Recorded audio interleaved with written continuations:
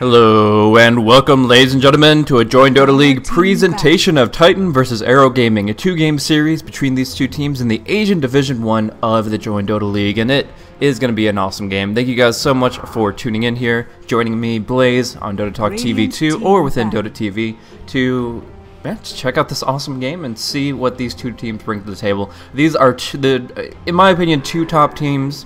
In Malaysia, the Orange is in high contention for that slot, so definitely both within the top 3 at the very least. And when you consider things like the TI4 qualifiers coming up and the fact that they might have a purely Southeastern Asian division, these are the teams that you're going to be looking for to try to find their slot and find their way to the big event. And right now, I would say that Titan is leading the pack by a little bit. Since their replacement of Miracle with Yamate, they've been looking really strong. They've upped their tempo a lot, and they've brought a lot to the table. But a recent changeover of Johnny in place of Bad Slow Game might still... Arrow Gaming is kind of working on it and trying to improve their coordination with that lineup, but they do seem to be making some substantial strides in that regard as well. So we'll see if the recent replacement is more of a burden for them, or if they're going to be able to thrive and really make the whole of their new roster. So, kind of looking for the team unification in either case here, as both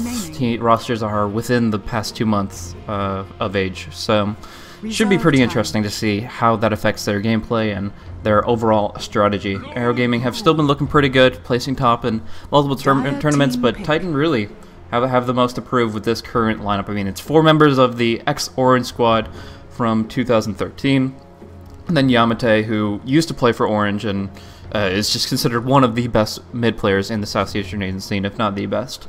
So, we'll have to see how it plays out once we get down to brass tacks, but an interesting draft is proceeding through, specifically on the side of Titan. Like Arrow, the Nature's Prophet ban is a little weird, but the Ancient Apparition ban and the Invoker pick are both very, very standard for this metagame. They know what they like, they know what they are going up against, and they don't want Yamate to have the Invoker, but they do want DDZ to pick it up. That's Rolla, by the way, having an alias for DDZ.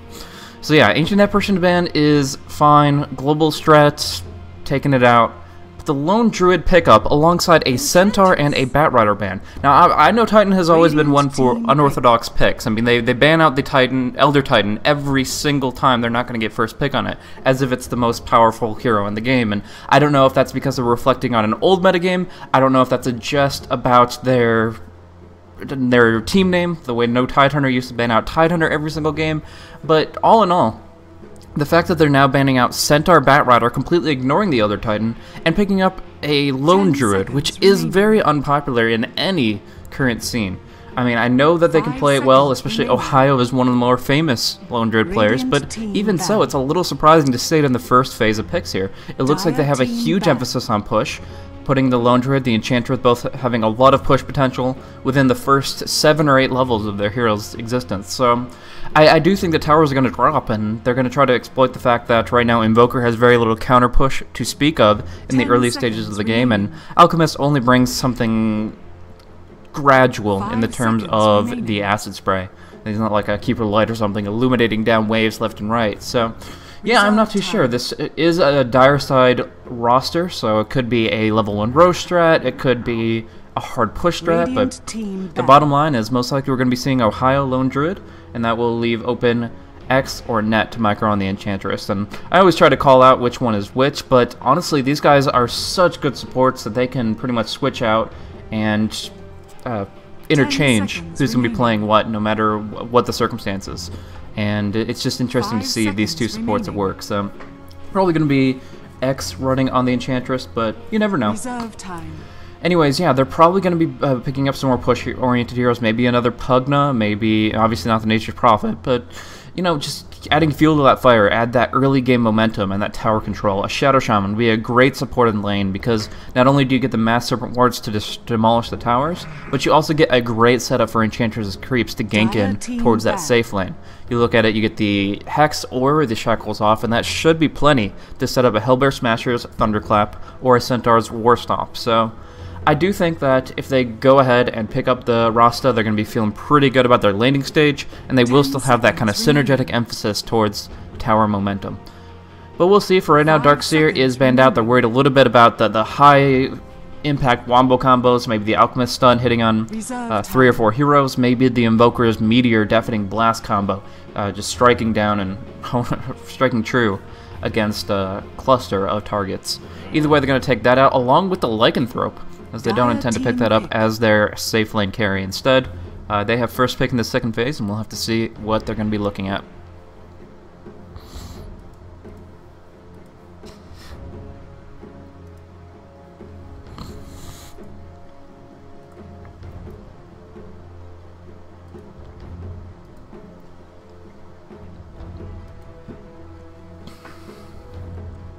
Seconds remaining. Rubik and Visage Bans, that's pretty interesting here. They're worried about those setup supports, the Grave Chill or the Telekinesis being pretty good slows or lockdown abilities that can cause them some grief. Along with that, the Rubik ban out implies that they do have some spells that they don't want to be stolen. Maybe it's just the Unstable Concoction, but more likely we're going to see some very active spellcasters in next 3 picks. Maybe Lance will pick up his Weaver that he loves so much and can do quite a bit of work with, and doesn't want to be instantly engaged upon by a stolen Shikuchi into Telekinesis.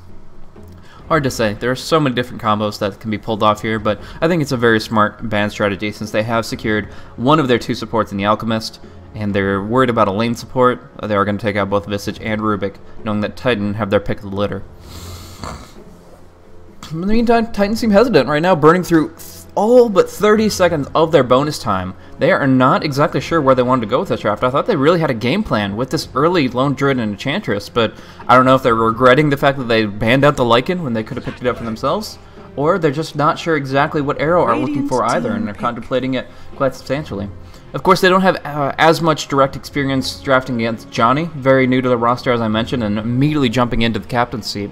You have to also consider the fact that he did play for Chainstack and other teams like that, and they have played against him in the past, but not in this metagame, and it's a very different one to be certain. I mean, the prioritization of heroes has shifted almost weekly as far as what is the new thing. I mean, this Centaur stuff, Batrider, I haven't seen that before. I don't dare say I might not ever see it again. Like, that's just really surprising to see. I mean, maybe they just got beat by it in a pub, and Centaur stampeded a Batrider who had a lasso target, as is a quite overpowered synergization. I don't know, but I kind of find it interesting that they're either throwaway bans or that they really have this diverse game plan that they feel niche pickups will actually be able to prevent. Anyways, it's going to be Mozen to pick up his Chen for Arrow Gaming. He's going to try to counteract X in his jungle a little bit if they do put out an aggressive stance. Either way, we're going to see some fun little back and forth with the Holy Persuasion and the Enchant. Just kind of tug of war with the neutral creeps and kind of trying to manipulate control of that, where they can get their spell casts off, where they can push a little bit more extensively, they can fight more actively, those kinds of things. And if Invoker goes a Midas on top of that, X is going to be really hurting for creeps. And in fact, he might have to just ignore the fact that he has Enchant until he sees Mozen's creeps. Essentially, he sees Mozen's creep, he enchants it, it might be Midas, it might be Persuaded, but at least he did his job to try to take it away from his opponent there. So I really think that that'll kind of be what he has to set himself up for in the mid game. In the early game, though, of course, he's still going to be focused on his jungle, and Arrow primarily run this Chen defensively, as most teams do. So it's probably going to be a defensive 2.5 lane, run the Alchemist, laning with the carry, and then Invoker in the mid, and we'll have to see for that offlane pickup. If it's going to be the Slark in the offlane, as BSG used to run almost every single time he had the opportunity, or if it is going to be an alternative pickup for the offlane while Slark picks up the mid, or sorry, the safe lane carry. But in the meantime, Titan picking up a tried and true pick that, as I was saying, sets up, just like the Visage and Rubik do, a great gank ability by the Enchantress. You disrupt a target, Enchantress is right there, pounding away with her Enchant Slow and her melee neutral creep, getting in range for those big spell casts. So that would net a lot of first blood against any hero that wasn't Slark, but the problem is Slark has Dark Pact and Pounce, and the nature of Disruption is that as soon as it ends, you still have plenty of milliseconds to cast that Dark Pact. So it sounds a lot more difficult than it is, but you just spam that Q, you're going to be able to get out scot-free in most cases. So Yeah, Titan going to be only having 2 seconds for the last pick. They burned through a lot of time, and they really may be regretting that fact. The fact that they sticked through so much time in this second phase, because now in third phase, they're countering out the Slark, and they don't have that much time to deliberate whether this is the right choice. And what a choice it is. Bloodseeker, guys. Competitive Bloodseeker is relatively unheard of until Slark was to be considered the most OP hero, and then suddenly people jumped in and said, we gotta deal with it. We have to be able to negate his self-healing with the passives of Bloodseeker, and the fact that he really can't pounce out and run for the hills when he is ruptured up also can be quite a problem. So it is, yeah, a direct counter, like I said, but I'm curious if they have anything more along those lines in the strategy. If Blood Rage is going to be put on the Spirit Bear to dish out that much more damage to the towers, I'd love to see that, because it doesn't really have any spellcast to speak of. Yeah, no, I mean, I definitely think that you could see this as a good utility. I mean, this is actually the big deal for Bloodseeker. The reason you pick him at all is to get that passive against Slark, but now that he's on the field, you really have to make use of what you've selected for yourself, and I think it really comes down to this Blood Rage. It purges, I believe, positive effects from your opponent and negative effects from your allies, and then it gives this massive damage increase at the cost of being a silence. So you look at base damage, you look at their primary attribute, or in the Spirit Bear's case, all of his damage, essentially, other than that from items. And yeah, you can amplify that twofold at the minimum, and really just hammer into your opponents in that regard. So we'll see how effectively they get to use this spell. They have 2 purges now, Demonic Purge as well as the Blood Rage, but not really that many big buffs. The big buff that you'd be looking for is actually, I'm not sure what one that they considered. Test of Faith is a very powerful spell in teleporting people home, teleporting people to safety, but most people don't realize that it is purgeable in that duration. So you send somebody home, if it's maxed out, you have 3 seconds to purge them.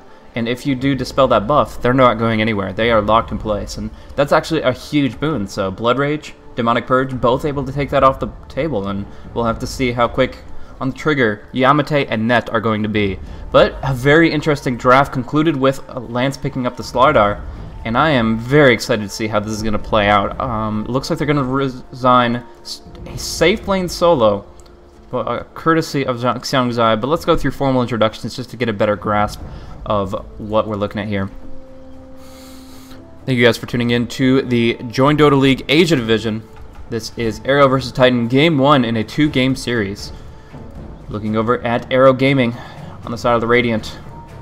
Playing the carry is Lance on the Slardar. Supporting up is Johnny on the Chen. Mosin is actually alternating over to the Alchemist, and Xiangzai is going to be running on that safe lane Slark. That leaves, of course, DDZ, Cornelius Rolla, and the mid lane here, going to be going for an Exhort Invoker with that null tally startup. So the interesting shift of roles is that Xiangzai used to be playing the support, primarily the Alchemist, while Mosin used to play the Chen. Now it's going to be Johnny to play the micro-intensive support, and Mosin's just going to be the follow-through. But on the side of Titan, looking over at what they're bringing, we do see it's going to be Yamate, alias NWP, on the Bloodseeker, starting off with a Bassi Ring, interestingly enough. And that is going to be him on the Bloodseeker, leaving X to migrate up on the Enchantress, a couple clarities to maybe get some early Nature's Attendants out. Down on over on the mid lane, it's going to be KYXY, carrying it up on the Lone Druid, but in a mid-roll versus Invoker. Pretty interesting there, considering the right-click damage of the bear is 33, Lone Druid is 51, and DDZ is going to be 58 on average. So null tally certainly got a lot of favors along with these 3 Exhort Orbs, but most of the action is still going to be up on this top lane as CS goes back and forth. Disruption is going to come out, though. They steal the Troll Summoner. They're going to try to go for the net here right on top of Johnny, but a defensive crush is going to try to get him out. Is it enough? Yes, Johnny will live with 50 HP, but Mosin is now being tracked down with the Disruption coming off cooldown. They actually probably, if they wanted to chase him, could have gone for this kill. Again, 13 seconds left on that Disruption CD, and they're both 295 movement speed. I think they could have gotten that kill if they were very dedicated. Going for the Disruption, going for the Troll Trap. That would have been a dead Alchemist, but they didn't want to go on a wild goose chase there. They will let him kind of catch the fish and throw him back in. Small fish. But anyways, to conclude my introduction of Titan, looking down on the offlane, it's not going to be Ohio on the lone druid. It's going to be him, it is going to be KYXY in the mid lone druid, and Ohio is going to be running an offlane Clockwork 1v1 against the Slark. So, very interesting to see this. Not exactly what I expected, but still quite formidable in its own right. The problem is that xiangzai is already getting a huge advantage in this lane. Doesn't even need the Orb of Venom to try to get this kill, and one more right click, he's going to do it! First blood without Orb of Venom. Just a couple of great right clicks, 21 stolen agility, and a perfect pounce right on the money. We will see him TP back down to the bottom lane while a smoke gank is gearing up in the mid. Gonna go ahead, Hellbear Smasher behind lines. Is this concoction gonna pop early? No, he's gonna get it off on the cold snap. There's a Hellbear Smasher, huge damage coming out, and that is a 2-kill advantage for Arrow. The second one going towards the Chen. Very, very nice movement there. As far as the Spirit Bear status, he still has the resummon available, so no harm done there, but going to be losing out, of course, on the experience in this mid lane, and going to take some hits on his tower as well. Of course, this does mean that Lance is pretty much solo on this offlane. You can see that he has still found 9 CS despite of this fact, but it isn't the safest position to be in. If Enchantress is anywhere nearby, they can try to disrupt him out and pin him down, and against a troll, Dark Troll Summoner net, that is not going to be, the sprint's not going to be doing him any favors there. Anyways, good movement from Arrow, honestly, to start things off. I love that smoke gank movement to try to pin down the lone druid and give DDZ the start that he's looking for. Already finding his boots, getting a double damage rune secured for himself. This is what the supports really need to do to make sure that they're on point. Now we do see Lance duking out with Yamate a little bit. He's trying to peel him off the creep wave so he can't heal from last hits or denies, but it looks like he'll still get a couple denies. Oh no! Ned actually accidentally takes it with the Shadow Poison, and Yamate is still hurting with no HP regen items to speak of. Now Giants is just trying to control the CS, but finally Yamate will get one precious last hit, and that will set him up towards a healthier laning phase.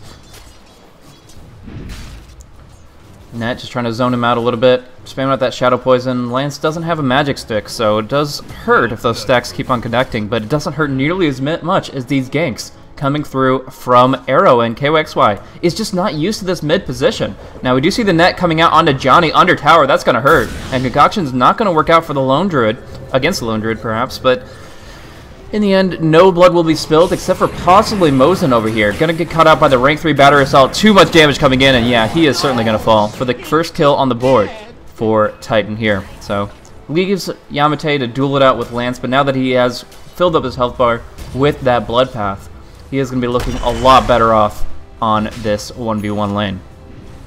But yeah, very interesting movement here, and like I said, I might chalk it up a little bit to KYXY's inexperience on the mid lane. Usually he's farming on the safe lane. Occasionally he's in an aggressive try. But as far as getting ganked from the mid, the positioning is...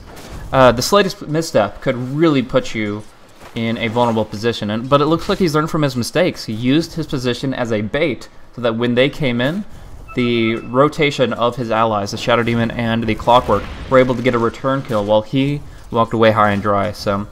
good movement from KOXY, good movement from Titan as a whole. They will secure themselves a kill, but in the meantime, xiangzai in a bad spot here. He needs to pop his ultimate, but misses on the pounce and is now in a very aggressive posture.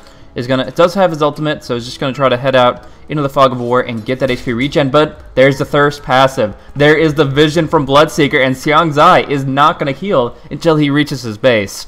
Oh, how frustrating that must be. But on top lane, we're going to see kill action back and forth. Lance is going to be the first to fall. Net not going to drop down to the acid spray. And they're going to pursue to no end. Under the tower here, Mosin has a concoction in just 2 seconds, but it's 2 seconds too many, as Yamate will secure that last hit and get 2 more kills on the board. Like I said, Shadow Demon dropped low, but was able to still survive, and X is going to heal them up with these attendants. Only rank 1, but like I said, he does have those clarities. Now, Net just will TP on home for safety.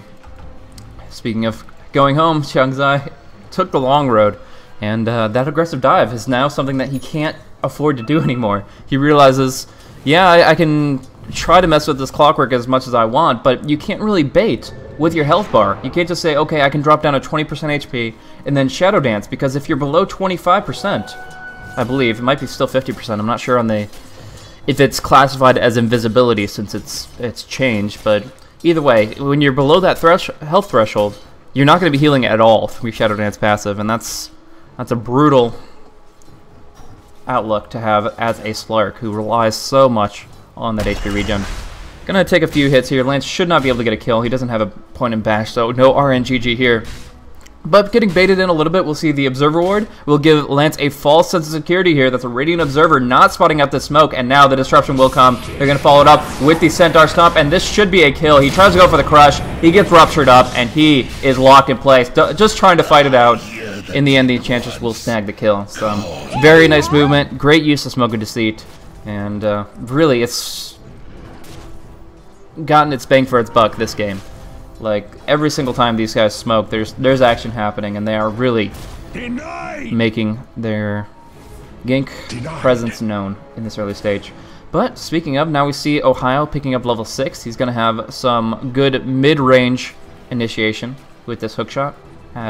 Oh, okay, we're going to see it right here, right on top of DDZ, locking him inside the cogs. He will eat a bit of a Sunstrike, and in the end, DDZ will just try to eat his way out of the cogs. Now the turnaround, Xiangzai will happily lap up that kill as they connect with the concoction, but they aren't going to be able to get any follow-through beyond that. They're just going to go in with the Centaur, with the Forge Spirit, and try to take this tier 1. In the meantime, up on the top lane, no neutrals to speak of for X, but they're still able to hammer down on this tower. And there's really nothing to stop them from taking it as far as I can tell. So this is just going to be a trade-off. Xiangzai could try to jump onto KOXY here, but we've already talked about how his dives are all the more risky up against that Bloodseeker. Anyways, tower dropping down to half HP, but this one's already gone. And if they do fortify and try to defensively TP, they might be able to get something for nothing. We'll see. Right now, it looks like the supports are considering it. But yeah, here we go. Bloodseeker coming in on the front line. Test of Faith home for DDZ, just in case he gets ruptured up. But again, you gotta watch that Blood Rage. Obviously, Yamate is right now focused on the tower, but I really do think that there's going to be at least one point in this game, assuming Yamate understands the power of a Purge effect, that they think that they're safe, that they think they get ruptured in place, and Johnny's like, oh, you're fine, I'll send you home. And then the second that happens, it gets purged.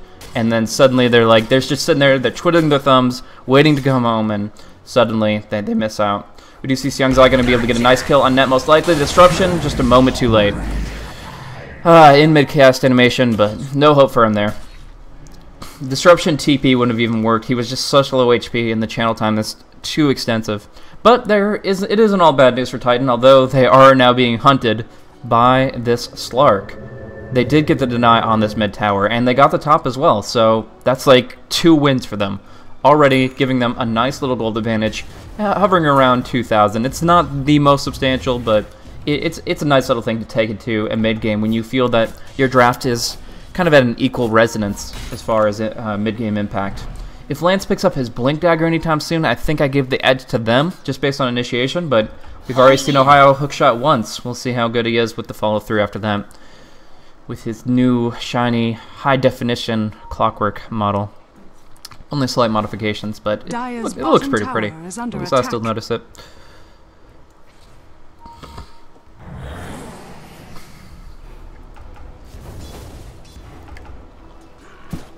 I guess I can talk about item progression for a little bit here. Right now, KOXY is going to be trying to go for a Radiance, saving up 2,500 gold, looking for that Sacred Relic as early as possible, and still should find it around that 17-18 minute mark, which is all too common for a well-farmed Lone Druid. We do see Bloodseeker and Enchantress looking for an opening. They don't even need to enchant to get a kill, because essentially you rupture them in place, and they're not going to be going anywhere anyways. They will spot out a couple of their opponents, but realizing that there are too many... Oh, did they spot the smoke? Dire Vision? I don't think they did. It's hard to say. But we'll obviously see based on KOXY's movements in the next 10 seconds. Because if he doesn't get out of dodge immediately, he is going to be pounced on. And yeah, he is going to TP down to the bottom lane. So whether they saw it out directly or they're just playing it safe, either way, good movement from Titan as they now look to take this tier 1. And in the meantime, a wasted amount of time going into the Dire jungle here. They're going to have to fall back, start pushing, realize it's too late, and they're going to lose another tower. So they're going to have to fight down here. Xiangzai already kind of waiting it out, getting hit by the rocket flare, by the shadow poison. And it looks like Yamate wants to go on him. He does pounce into the tree line, but they do get some vision here there. It's going to be DDZ to be ruptured up. A lot of damage forthcoming. They even force staff him for some extra nuke. Entangle proc on him. He is certainly a dead man walking. But now getting the silence on Mosin so he can't stun, they're going to be looking to try to walk away with that, I believe. They've already exhausted a lot of cooldowns, and they don't really have the full potential of 5-on-5. So yeah, unless somebody oversteps and they rebound with a hookshot, they're just going to walk away with a very solid Invoker kill, as well as some substantial tower damage. So really good decision making from Titan. Keeping KOXY safe, getting a kill on the solo mid, albeit one that has the Midas and can still kind of keep that golden experience rolling even with a death or two. But right now, I just got to say that Titan really are stepping up their game just a little bit, having a small edge in each one of these team fights.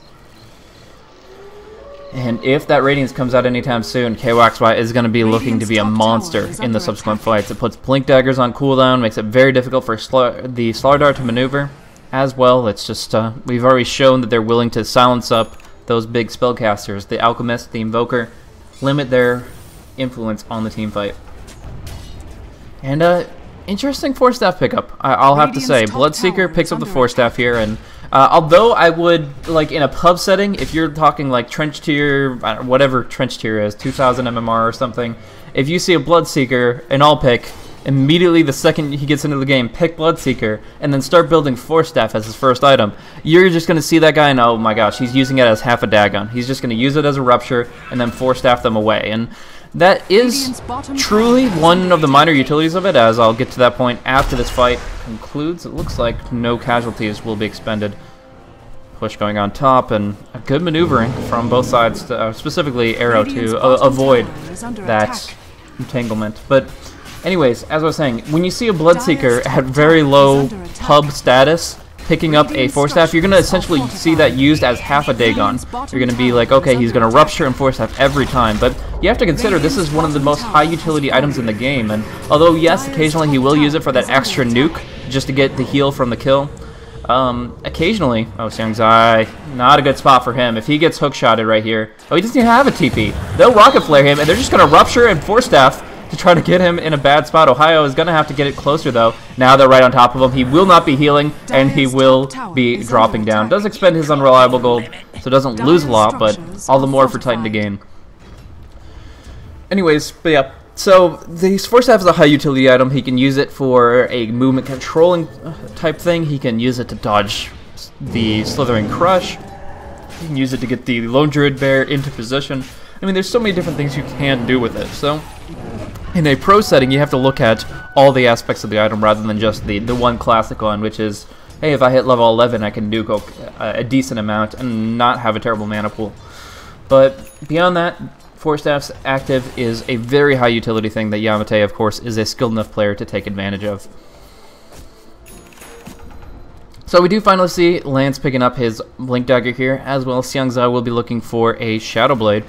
But beyond that, the item progression is kind of stifled from both sides. Earnest Shadows picked up on Shadow Demon, the Sacred Relic finally out on KYXY's Bear. I say finally, as he's able to acquire about a 16-minute Radiance, which is still insanely good.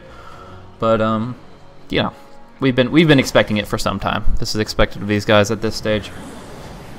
Beyond that, Aghanim Scepter will be the pickup for X in the relatively near future, though I think it still will take a bit of time before they get on their feet with that one. As far as net worth values, right now, Bloodseeker leads the charts with, it's so weird to say in a pro game, but 6,100 net worth, 6,000 net worth as well on KOXY, so they really are leading the charts. But the 3 follow-up, the 3 cores for Arrow aren't looking terrible. They do have essentially their bread and butter. They have the Force Staff soon to be coming up on the Invoker. He already has had the Midas for several minutes, and the Slaughter does have that Blink Dagger. So they are able to fight. We'll just see how effectively, as so far Titan have been taking the engagements by storm.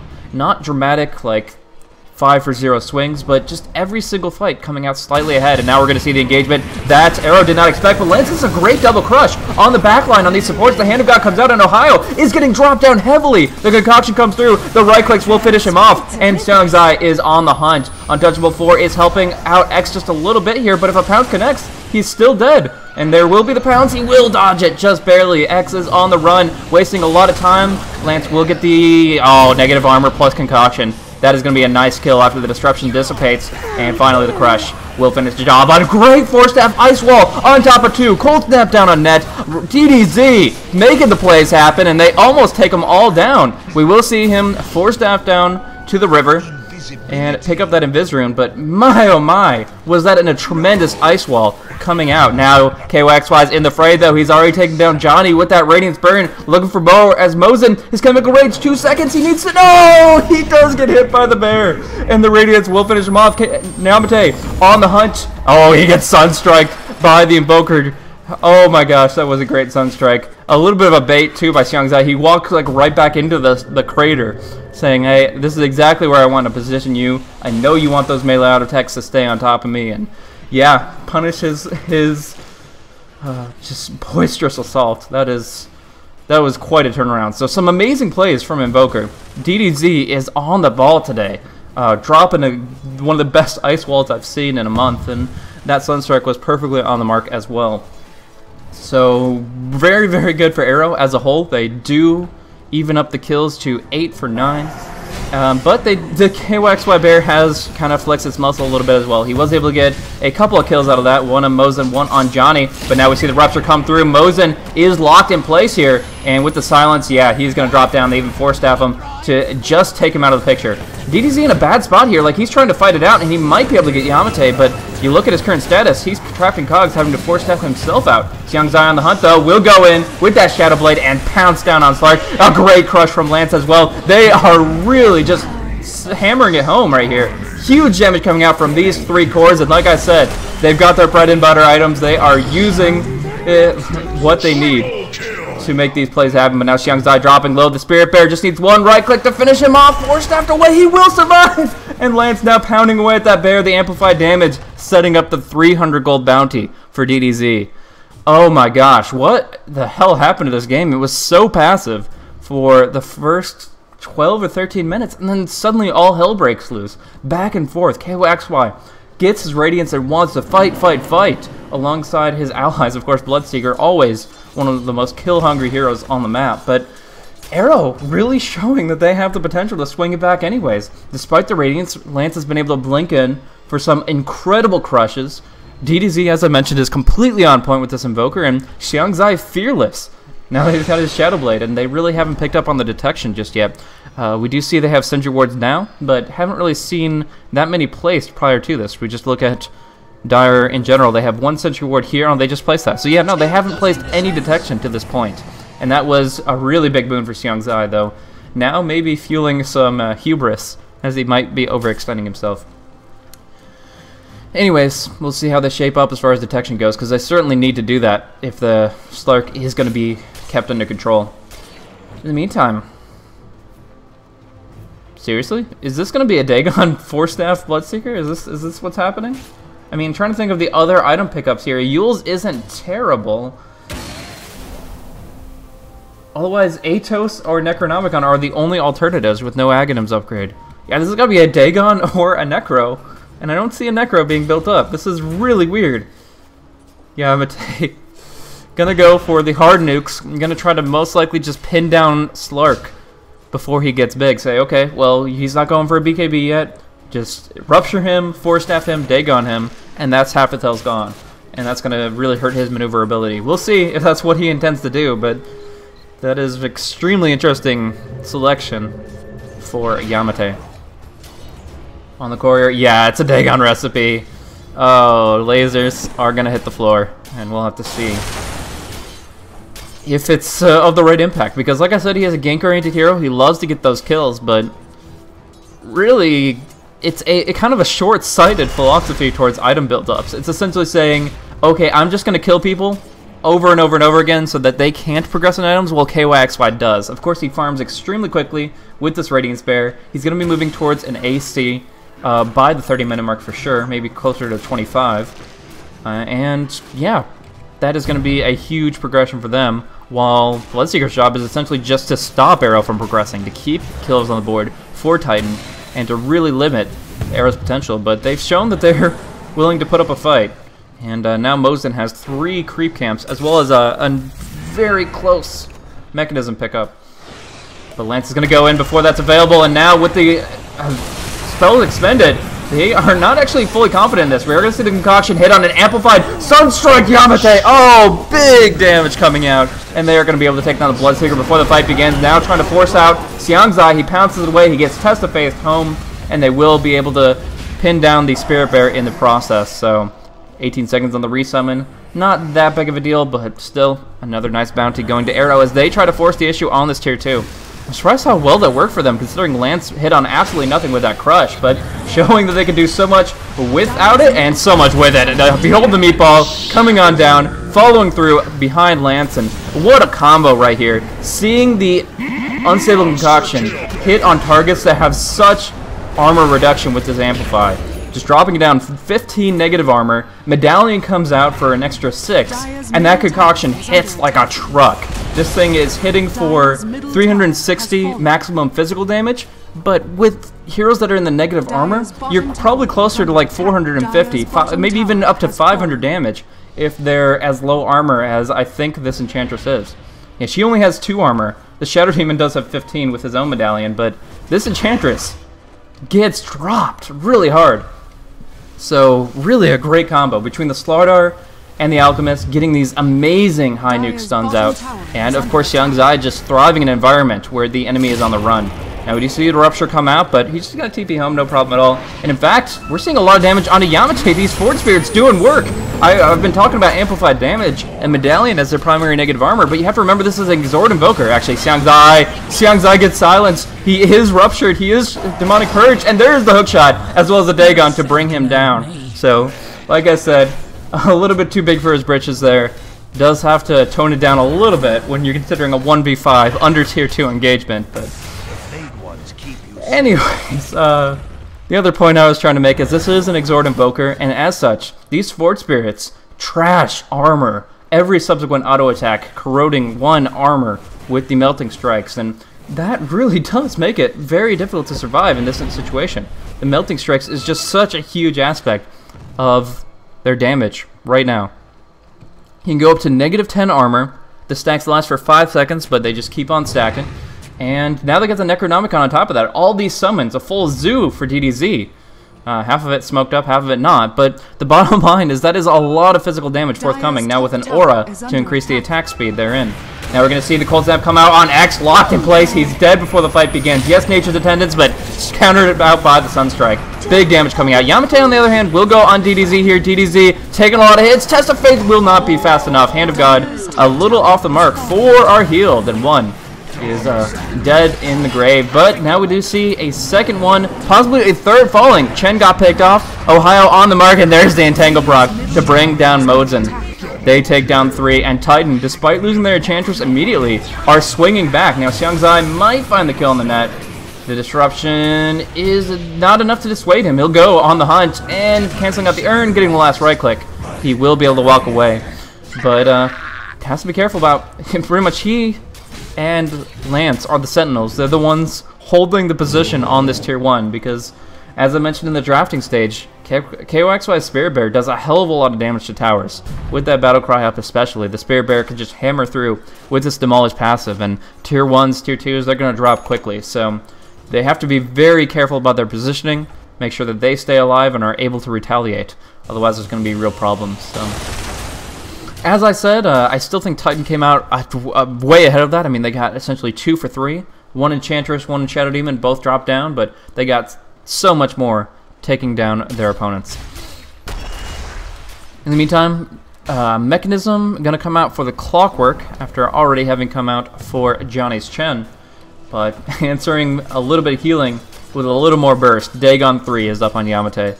And he's just going to keep ranking this stuff up. He's going to go for all 5 as far as I can tell. And yeah, that is certainly a build. one that I would get flamed for, and probably flame in pubs, because it is just so ridiculously short-sighted. It is all about steamrolling it, it's all about kill momentum, and it has absolutely no prominence towards the late game stages. But for right now, Yamate doesn't care. He wants to kill people, he wants his team to be having the advantage in the fights now, and as such, they're going to be smoking in. They're going to be going in, probably focusing down on this Invoker. If they can bring down Invoker first in this fight without him casting a spell, that's huge. But first, Lance will start on the bear, gets the crush off. Where is the engagement for Titan? Coming from the flank, look at that Dagon, look at that Rupture Force Staff, but he still drops the Meteor. The hook shot in, they knock him back with the cogs, he will fall. DDZ's down, and Mozen is getting locked down hard, but will, despite starting himself on the simple concoction, come back swinging. He does get dropped down, but Lance gave him so much space that they were still able to pin down 3 in the process. Now some impetus coming out back and forth, but a great crush on the almost untouchable Enchantress. Can they finish her off? It looks like they are in full retreat here. The Radiant Spare is back up and swinging. So, 2 standing from both sides. What a chaotic fight. I don't even know exactly what to go over in that one. The fact that the Invoker got pinned down, but because he had a small buffer of creeps, lived slightly long enough to do at least some damage with that Chaos Meteor, but in the end, got dropped down into position behind enemy lines. I don't know, that certainly hurt him, but like I said, they still got a lot of damage out. The fact that Slardar now has this BKB is a very substantial part of that. Being able to just kind of man up on the front lines, dish out a ton of physical damage, and really have no fears. No bars held by Lance here. So great timing on that BKB. They put a lot of eggs in one single basket to bring down DDZ, and although they did accomplish that, his item buildup allows him to be active in the fight even after he himself is deceased. You bring in the Necronomicon, you drop down the Forge Spirits, and you still have those tools on the field after your hero expires, and that's a pretty big deal, as he is going to be the focus in most of these fights here. Still working on that Aghanim Scepter for X. Any other items to speak of? It doesn't really look like it. Clockwork still doesn't have that mechanism. The fights would be so much better for them if they had this mech, but 28 minutes, and now it's almost obsolete as an item pickup. He finally gets it, and like I said, it is a great boon for them, but the damage that is coming out from Arrow now is miles ahead of that.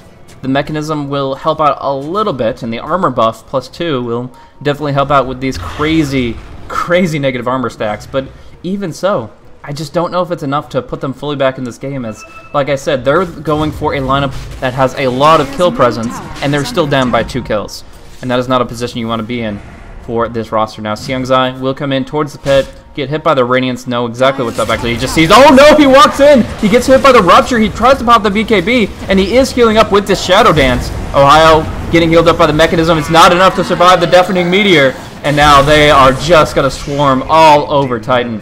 They're going to be heading out. The bear, it looks to be sacrificed to try to get everybody else out to safety, and that's exactly what will happen, but in exchange for Roshan.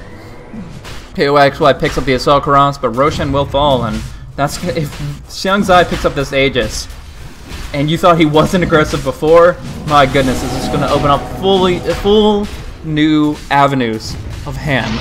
Just going deeper and deeper, going more and more aggressive, but it looks like Lance will be the one to pick it up, and it's still a very solid pickup. Of course, he only gets 1 life of BKB. The other one will be essentially very vulnerable, comparatively, but even so, he drops them once he comes back swinging, can blink in and get some more awesome initiations off. So, kind of just being the linchpin in their lineup, I understand they want to keep him up, just keep that amplified damage rolling and keep those crushes flying. And yeah, I haven't really talked about the Slaughter pickup because it's kind of commonplace nowadays, but it just does so good in this lineup. The fact that he doesn't expend mana for means he's able to exhaust a lot of mana on repeat crushes and stacking amplified damage on just about everyone. Yes, Untouchable is annoying. It is rank 4, so it does have 120 attack speed slow, which is a very significant pain for heroes like Slark and Slardar. When they gets so much out of the negative armor that it's almost sufficient. We see the Enchantress then take the melee Necronomicon, and then it's persuaded right back in favor of Chen. But now we see the crush coming out on Yamate. Lance is going deep with this Aegis. They get the defensive disruption to keep Bloodseeker up for a moment, but he still will drop down immediately after. At least I thought he would. But he force staffs away. He pops his Dagon, and he's sending Xiangzai on a wild goose chase. Meanwhile, Lance taking a lot of damage, Impetus, and Entangle to bring him down. He'll be Bloodseeker still alive. The Chen will fall, and honestly, Arrow just got routed. Xiangzai's been tracing this Bloodseeker the entire time, and he hasn't gotten anything on him. That is incredible. Yamate with that jukes, 4-staff phase boots, and although, because it is a wild goose chase, you can't always follow it with your camera, I have to be impressed by him just being alive at this moment. Like, obviously, my focus had to be on the main team fight, but I really am impressed with Yamate being able to dodge out away from the Slark, who has the Shadow Blade, had that Shadow Dance, and was diving in right next to him. Of course, he missed with that pounce that we had on screen, but even so, Yamate getting away within an inch of his life, and then the disruption coming in to save the day. That is one of the best distractions they could ask for. I mean, the fact that the Slark was taken out of the fight, that Bloodseeker had already dropped his payload. I mean, what does a Bloodseeker really contribute to the fight after he pops his Rupture and Dagon? Yeah, Dagon's only a 20-second cooldown. He might be able to get a second one off. But all in all, my goodness, did Xiangzai mess up there. Chasing down the Bloodseeker, he was so greedy for that kill, and it cost him so much time. That was time that he couldn't afford because he needed to be fighting, and they subsequently lost a very big fight. Now Lance getting dropped down for 65 seconds as that Aegis is no longer protecting his life points. Tier 1 tower will drop, and I believe they're going to go for this second one. Tier 2 is available, and they do have the full resum, and they're using it now. So yeah, they're going to go hammer down on this Tier 2 in just a moment, but Xiangzai's on the hunt. He gets on KOXY, Melting Strike's coming down, but they do get the disruption to delay this, and big damage coming out of Xiangzai, having to pop the BKB inside his Shadow Dance, despite because of the Dagon coming out. KOXY still dropping low, but he will be able to walk away. No, 4-staff in pursuit, one more right click, and he will fall. 1,000 gold bounty going to DDZ. Tornado messes up the crush, but it looks like X will still drop down. And trying to pin down Net as well. Yeah, there's going to be a nice little bash to secure that kill. So a great buyback from Lance, coming back swinging underneath their Tier 2. And yeah, they are able to really make some magic happen there. Just completely turned it on its head. Like I said, Bloodseeker doesn't have an elongated contribution to the team fights. And Titan just kind of got caught out there, losing the bounty on that monster kill streak. 1,100 gold to DDZ, and losing the resummon on the bear as it had just been used. 60 seconds, even when he's up, 30 seconds useless. That is pretty huge. And that gold goes right into DDZ's pocket, and then immediately over to the shopkeeper as he picks up a Scythe of Vice. So happy to pick up that monster kill streak, as this Scythe would have been nowhere near this timing. It looks like Mozum will get picked off, though. Unfortunately not in a good position here, and exhausting half of Bloodseeker's mana pool, he's happy to be able to claim an easy kill.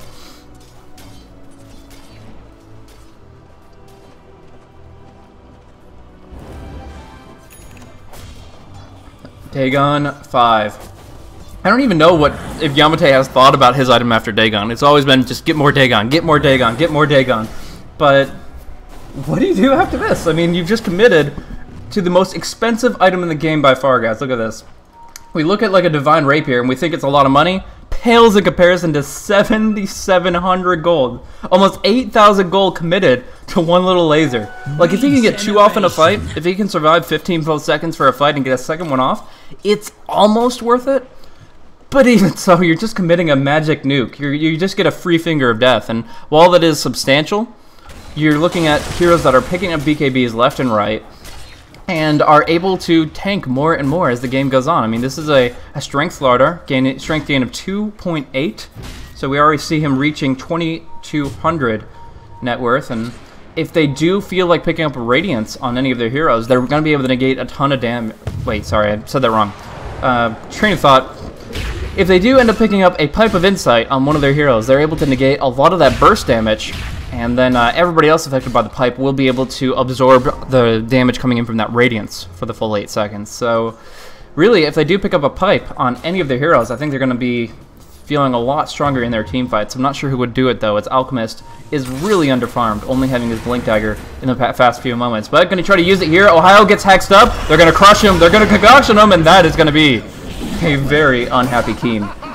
Now they're going to go in, try to hammer down this tier 3. It has already dropped pretty low, as Arrow has seen this position before. But as far as buyback goes, Clockwork has none to speak of, and dropping in behind enemy lines, a big crush coming out. Net gonna have to defensively disrupt. No, the entangle comes through. He's purged up. Lance in a bad spot here, but Yamate doesn't go for the rupture on him, surprisingly. Either way, Lance will still fall, trying to force back Mosin as they silence him. They rupture him, but the damage is coming out from DDZ, and he's able to bring down Bloodseeker in just one quick meteor deafening. Xiangzai now, BKB and Shadow Dance about to expire, but they've taken one rush. They're looking for two, and there's nothing Titan can do to stop them. They walk away with a huge win here, as Johnny survives through the onslaught of the Bloodseeker. Couple TP back to keep their towers alive, and they're looking at keeping tier 2s alive, while Titan have just lost their racks. I mean, they haven't lost a single tier 2, and they just took a full lane advantage.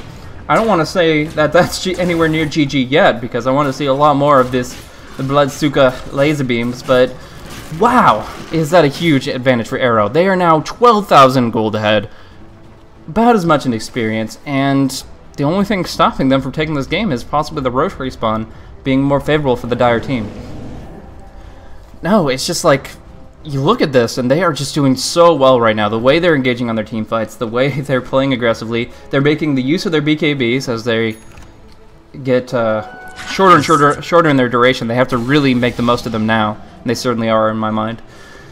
But beyond that, the fact that they have these frontliners, the Slaughter to blink in, the Slug to pounce in, this allows DDZ to kind of be a little bit less noticed on the backline. It's kind of like a magical sniper. It's like Sniper delivers auto attacks on the back end and just hammers in with crazy attack speed. Well, DDZ is doing the same thing with these spells, just dropping big meteors, big deafenings towards heroes that just can't tank through it. And this Bloodseeker doesn't even have 1400 HP, and certainly no magic immunity to speak of. So, yeah, I gotta say that this has really not worked out for them to this point. Lone Druid can tank through it for the most part, has Vladimir's, has his AC. Looking for blade mail? Medallion? I don't know. Anyways, but yeah, no, he has some good items on him, but he's still only one hero and maybe 2 Spirit Bears. It's just like, he has his limitations, and they're certainly exploiting it here. Arrow are taking a huge lead in the game, and the items certainly show it. A Halberd now available to try to disarm the bear. Clockwork not farmed enough to really make enough of an impact. I mean, you can say that about most of the supports. X has been looking for his Aghanim Scepter all game long, and we're 38 minutes in, and he's still 500 gold off.